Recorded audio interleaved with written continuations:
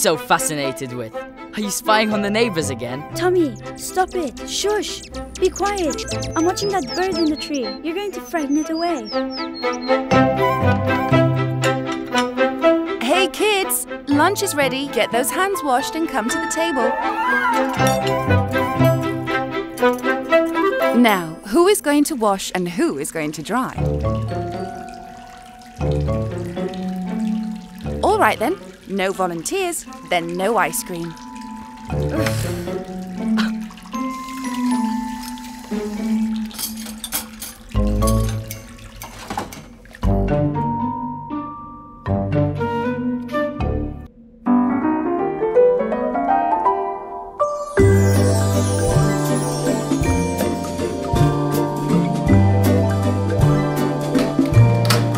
Okay, you greedy pig.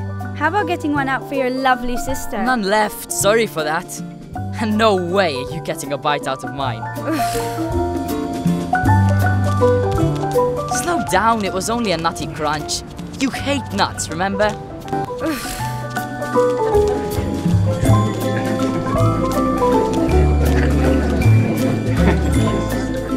We have some fine cakes here, and a great collection of books in that corner on Mrs. Spiteri's table. Please, have a good look. All proceeds are going to a good cause. Cakes, books and plants. Plants, books and cakes. This is really not exciting. Children, your mother tells me you will be helping us. Thank you. That is very good of you. Looks like Mum has done it again, volunteering us into some crazy scheme. Not again.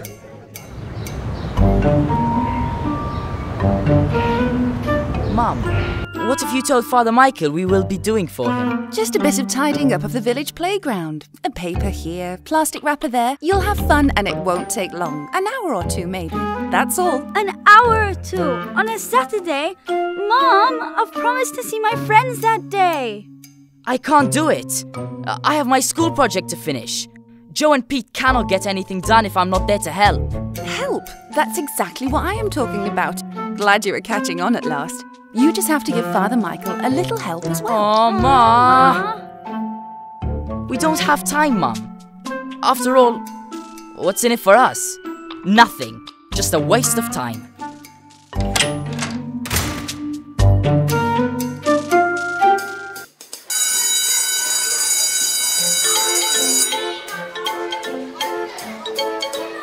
Settle down, you lot. We have a lot to cover today. Right. Let's have a volunteer to clean the board.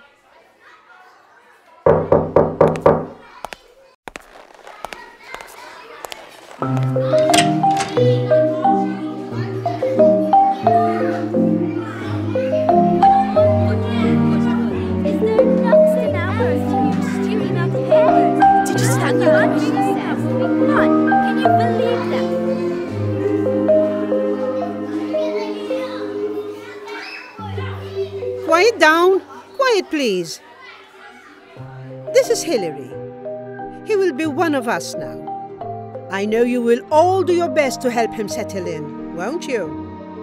Welcome, Hilary. Thank you, madam. Tommy, get this board cleaned up.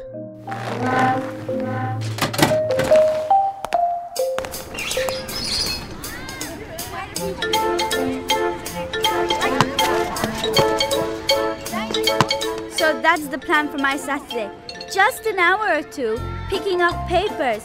You will have fun, she says. Fun! Can you believe that?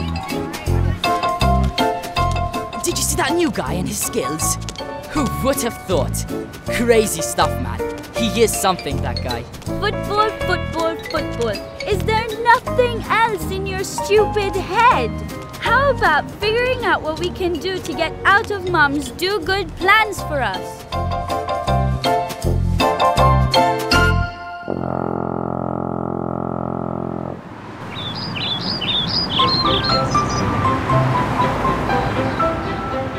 I want to sleep. Up, you lazy lot. It's a bright new day. Tommy, you have to go and help Nanu. Get up. Rosie, I want you to buy me some vegetables. Let's get going.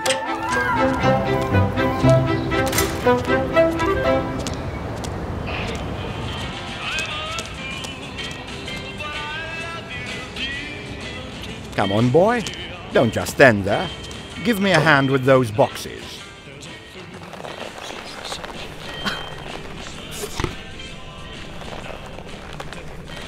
Nanno, is this you in this photo?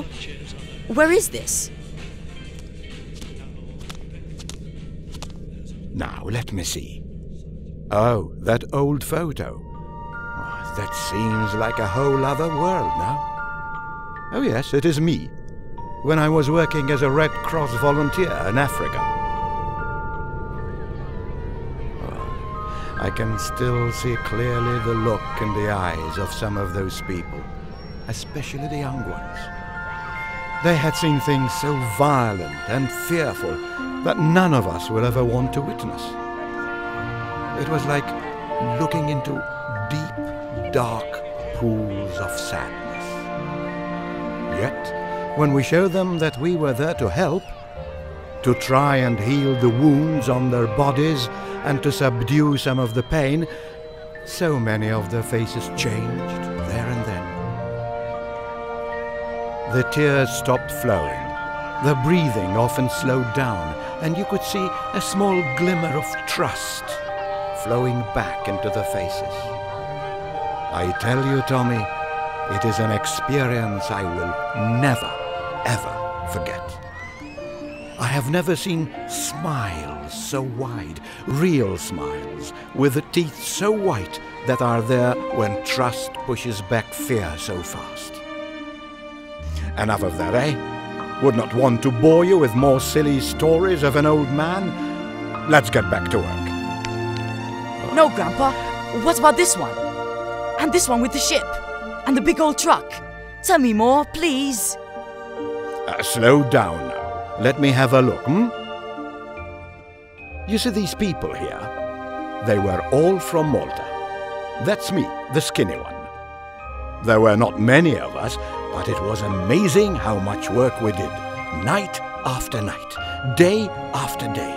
I tell you, Tommy, when you are doing work like that, your mind and body somehow go into power drive, and you find energy like you never knew you had.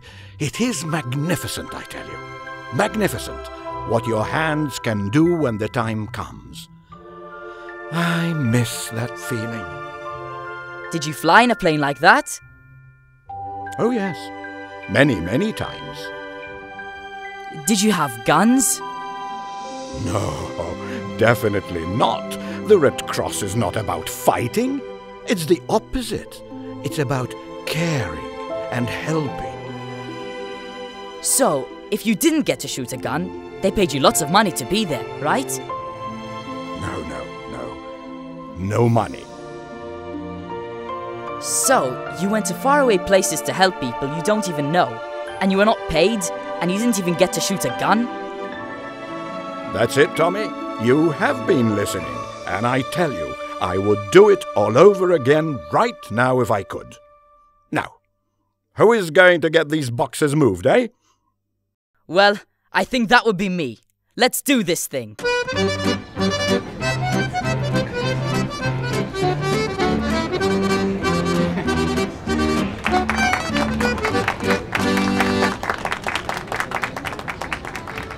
Rosy! Rosy, our little flower of the village.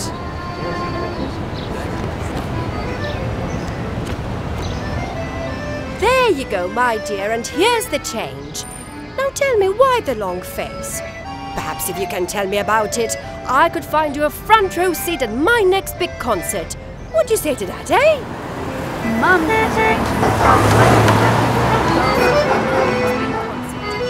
So that's it. All settled now. You see how much prettier you look when you smile? First the concert, then the playground. Don't forget, I will be looking out for you.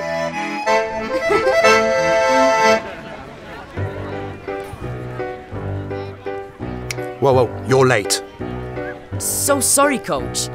My mum has a way of finding so many things for me to do. I had to help my Nannu move some stuff. Sorry I'm so late. Sit down, catch your breath, and I'll be with you in a minute. Push it! Push it! I want to see more effort! This is not a picnic, boys! 10 more minutes. Keep it going. So maybe you were not on the computer or sleeping. Maybe you were actually helping your grandfather, and that is good, if it's true. But you're often late, Tommy. So tell me, how many grandfathers do you have exactly? I too have grandparents and a wife and some great children. But I have to work them and coaching in together. Then of course I have my business, so it's business, family, coaching, family, business all the time, and if I mess up with any of these things, it will affect the others. Do you hear what I'm saying, Tommy? When I volunteered to coach this team, I had to make some space for it in my life. And as you know, it has paid off. We are one of the best young teams around. That's right, Coach. We all know you love the game and you have some great skills, but you've got to show that love. The way you show it is with self-discipline, being on time, respecting me, your fellow players. It's respect and discipline. Get that right and you can change your world. So, no practice for you today. Just go home and think about our little chat. Okay, you lot, what's going on? Come on!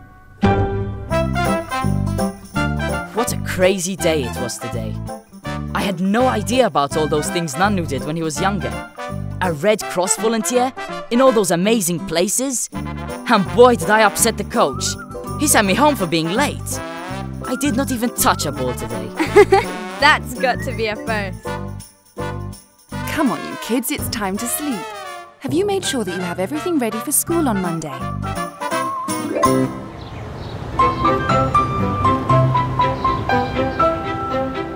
Rosy, you are going to see for yourself what the vegetable lady can do when she is not selling you tomatoes. The hospital? Why are we visiting the hospital on the way to your concert? Are we taking somebody from here with us? No, my love. This is my theatre. This is my concert hall. This is where I perform. This way I know that my audience were not feeling well before my singing and not as a result of my singing. And the man says to her, "But this is my son."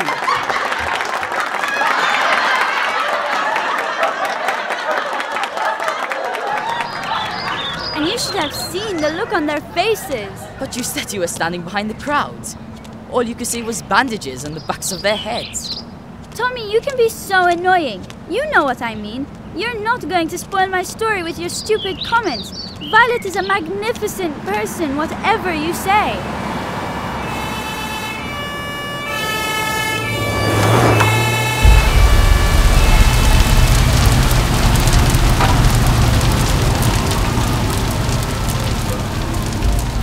Do you think it's safe now?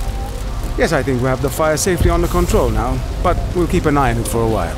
You have such an exciting job. I've always wanted to be a fireman, but I've never seen just what it's like close up. Now I know this is the job for me. Well, this is not exactly my job. I am a firefighting volunteer. My job is driving a breakdown truck. You see the crew here? Only those are full-time firemen. Why did you become a firefighting volunteer? When I was about 7, we had a bad fire breakout in a bakery that was right next door to our house. It was the most terrifying thing when the fire spread into our house. My brother and I were trapped by the flames. We were frightened, but we were rescued just in time. I can still see it all so clearly. And it was that day that I decided I wanted to be able to return the favor to others. I decided I wanted to protect others as I had been protected. The day I turned 18, I signed up as a volunteer.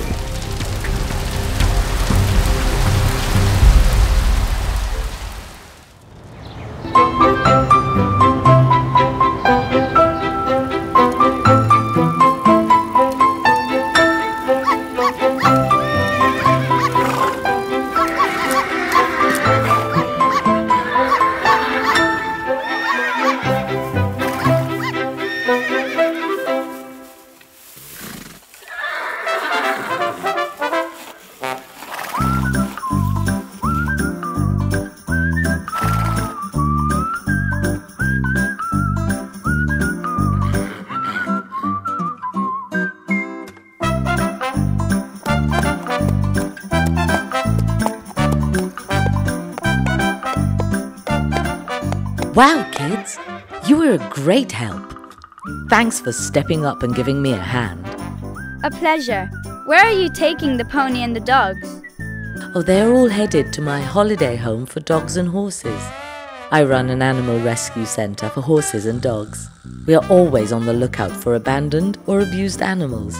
We either capture them off the streets in the case of the dogs, or negotiate with the horse owners to allow us to adopt their animals, so as to avoid them having to be put to sleep.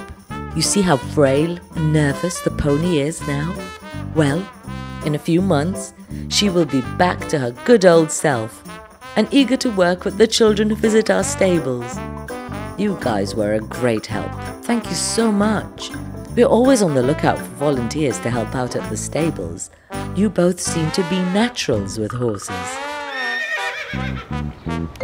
The horse just settled down, and although I could feel it was still shaking when I touched it, somehow our help worked, and it went straight into the horse box. Such a good feeling. And she did not even ask us to help.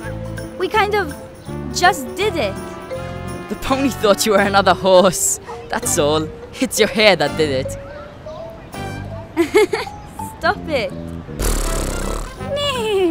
Look, guys, that lady does all of what she does as a volunteer. Nobody is paying her to do all that, and animals are expensive to look after, especially horses. I think we should go and help her out once in a while. What do you say, guys? Sounds like you're all in an agreement for a change. If you're talking about the kind of volunteers that helped me when I first started recovering, you will be great at it. There was this group of young physio volunteers that used to take it in turns to work with me in the gym and in the pool. If I had not had their help and encouragement, there is no way I would be as strong as I am now. Impressive, my man. Quite correct. Gather around, you simple beings. Let me bring you into the light of what you are all shouting about, doing, or should I say, becoming. Here is the place where you find out everything there is to know about the volunteer. There is a lot out there, my friend, and there is no time like the present to get started. If you want to really get stuck in with the kind of people you see here, get a bit of adventure or get that sparkle into your life. Do something for somebody you don't even know, and do it for free.